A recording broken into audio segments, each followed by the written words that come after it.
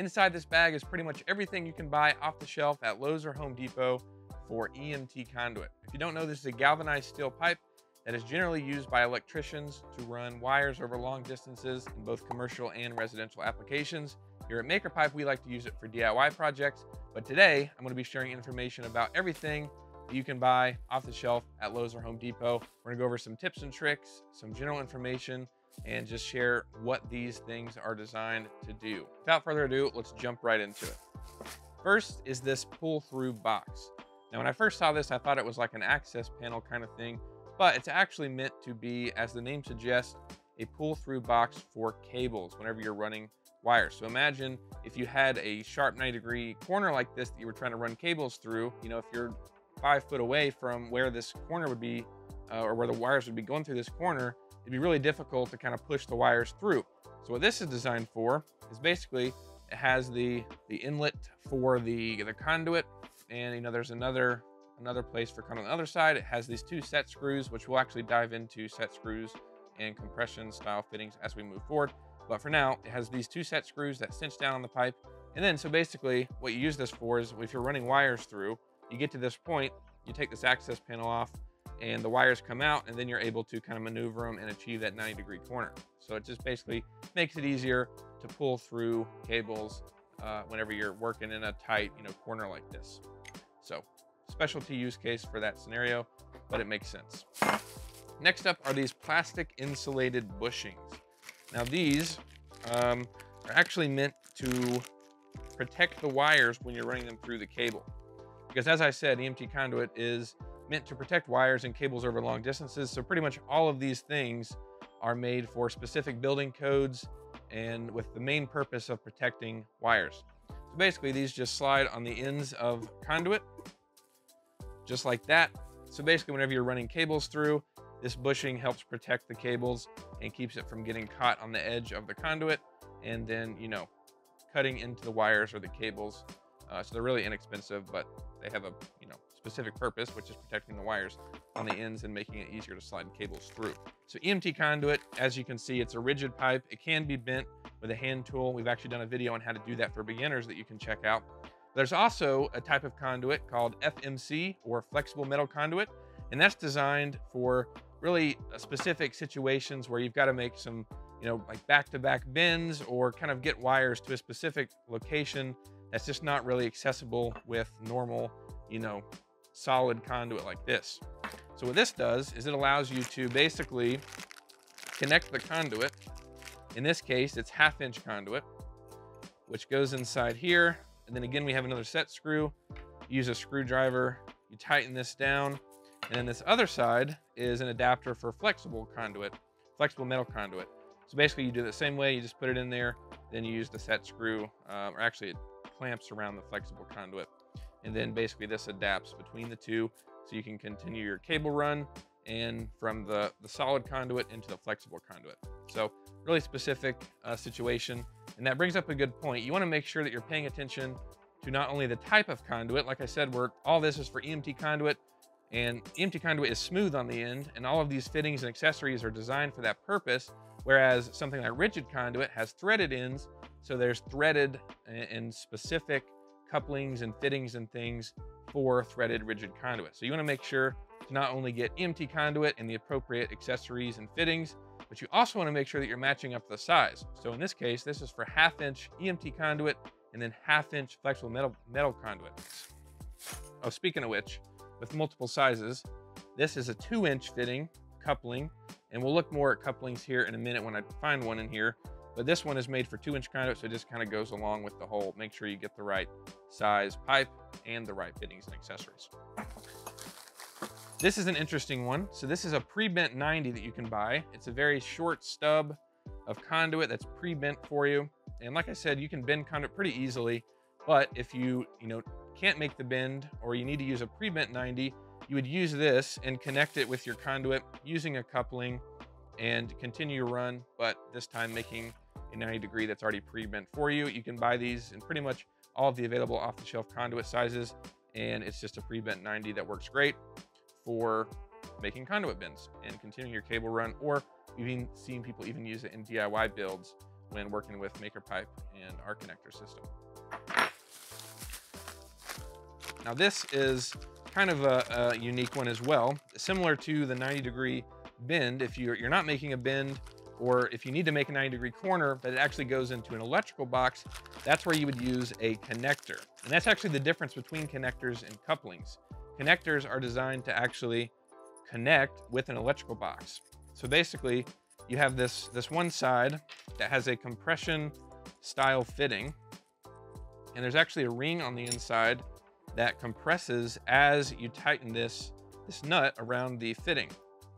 And so you put the conduit in here, and then you tighten this nut around the conduit, and then as you tighten it, it compresses on the conduit and secures it in place. But this other side is made for an electrical box and has a threaded part here, and then it has this nut. So basically you slide this into the electrical box, and then you tighten this nut and secure it in place. And so a connector is meant to connect conduit to the electrical box, whereas a coupling couples two pieces of EMT conduit, but don't worry, we'll get into that.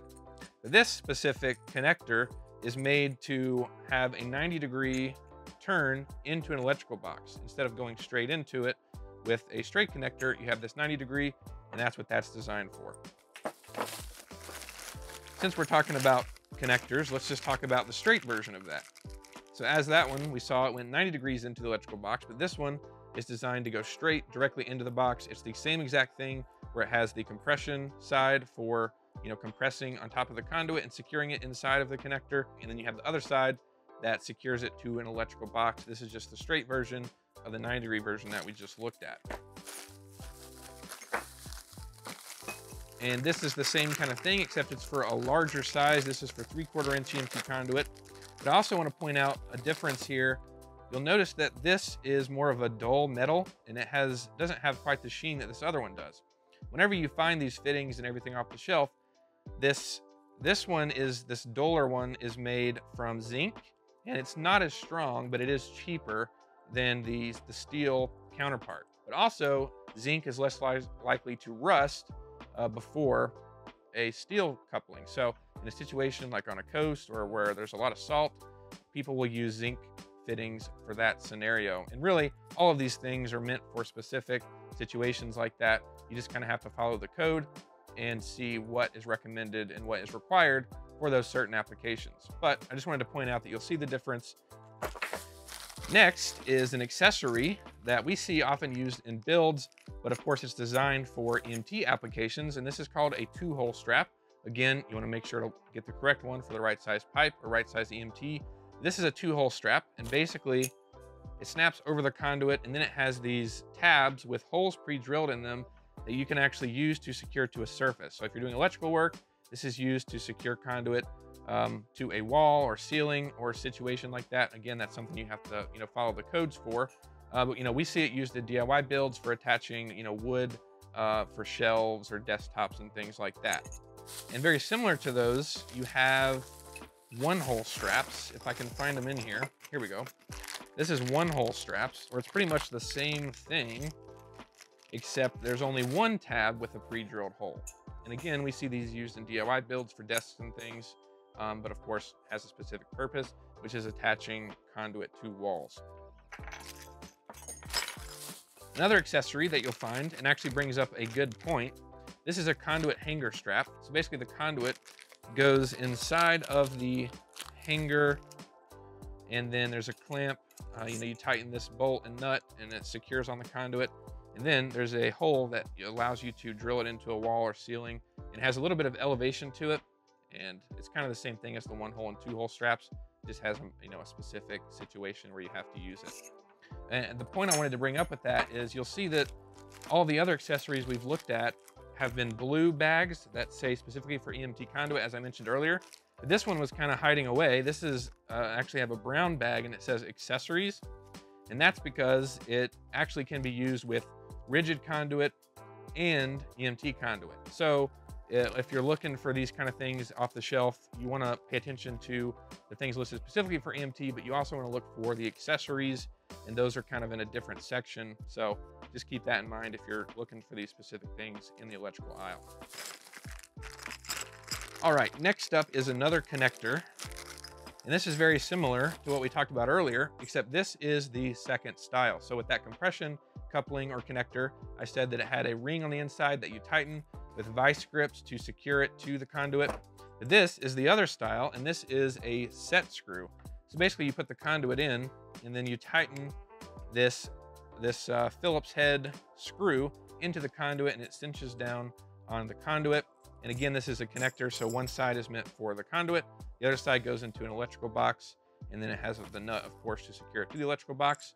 But the main difference between this and the other one is the type of connector. And this one is a set screw, the other one was compression. And there's a lot of debate on this as well.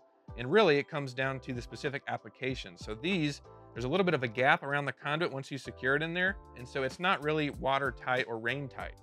Whereas the compression fittings are made specifically for wet applications. Because they have a tighter fit on the conduit, they keep water out and they do better at that. And that's something else I wanted to mention. My local Lowe's didn't have the specialized version of the connectors and couplings, but you'll see a rain tight specific couplings and connectors. And if you're working in a situation where it's going to be wet and you're expecting a lot of water, you definitely want to use the rain tight version of these connectors or couplings. And usually there's either something stamped in the metal, or sometimes I've even seen they'll have a blue or black nut on the compression couplings. That's what that's designed for. And they also have, just like in the bushings that we looked at earlier, they also have the insulated connectors, which again have that plastic bushing already inside the connector, which will protect the wires when you're running through it and keep the conduit from getting messed up the same way that the plastic bushings that are sold separately do. So that's another specialized one that you'll see as well. Now this is another compression style fitting, except this time this is a coupling. So instead of it having that second side, which actually goes into electrical box, this side and the other side both compress down on the conduit and secure them together. And as the name suggests, it's a coupling. It's meant to couple two pieces of EMT conduit. If you didn't have anything there, you'd have exposed wires between the two pieces of conduit. So this basically, fills that space and protects the wires and allows you to keep the run going through it. And it still has that ring on the inside that will compress as you tighten it. And you'll use channel locks or vice grips to secure these and fully tighten them around. And again, these are better suited for damp locations, but you want to make sure that if it's going to be a lot of water, then you want to make sure that you're using the specific rain tight compression coupling. And the other style of coupling that we've kind of already talked about is the set screw coupling. Let me see if I can find one. Here's another compression coupling. It's just a different size, and this one is steel. But you also have the set screw couplings. So again, it does the same thing. It allows you to connect two pieces of EMT conduit, but instead of having that compression ring on the inside, this actually has set screws, which cinches down on the conduit. And again, this is a little bit cheaper, but it doesn't have as good of a seal, and it's not as strong as a connection as the compression couplings. And again, just like everything here, it's all based on your application and the specific codes that you have to follow when doing electrical work. So that's the set screw style. And then of course we just looked at the compression style. And here we have another connector, which will go to an electrical box. This again is another type of connector meant for 1/2-inch EMT conduit. And this one is steel. The other one we looked at was the zinc, but it's the same thing. Has the nut on one side and the threads to go into an electrical box, and the other side has the set screw for securing the conduit. Getting close to the end here. This is an EMT to box pull elbow. So this is a pull elbow, very similar to the one we looked at earlier. So you can actually take off this whole outside of this elbow and use it to pull the cables through, just like we looked at with this box. This is just, of course, more of a sleek 90-degree connector, and used for smaller bundles of wires. But you take off that panel, and then the same kind of thing. You pull the cables and then route them through the 90-degree, and you put that access panel back on the outside. And then this has the set screw style, same as the other one, to secure down on the conduit, to secure the conduit in place in the corner. All right, I think we got two more things left. This is an EMT to NM coupling. So EMT conduit is all we've been talking about today, but there's also, just like we looked at with the flexible conduit, the adapters, this also has an adapter, not really an adapter, I guess, but Basically allows you to cinch down on non-metallic sheathing wires and cables. So basically you'll secure the conduit in the connector, set screw style, and then the wire goes through this little clamp here, and then you use the screws here to clamp down on the wires, and it basically just secures the wires in place once they're coming out of the conduit. So that's what that's specifically used for. So that's another specific solution. And last but not least is, I think so, yep, last but not least is an offset connector set screw. So when working with conduit, like I mentioned earlier, you'll have to bend in certain situations to achieve angles and route cables correctly. And another type of bend that you have to do is an offset bend, which basically the conduit goes straight in, and then it has to kind of, offset a little bit with the box and then go into the electrical box. And you can bend those and then use, a connector. You offset the bend by hand with the hand bender, then go into this connector. But you can also do it with this pre-designed offset connector. So just like the other ones that we looked at, it has the threads on one side and the nut to secure it to the electrical box.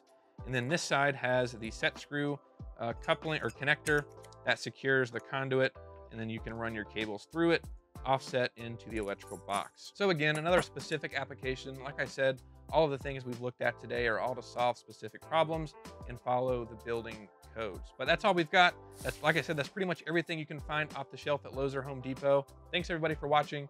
Have a good one. We'll see you in the next video.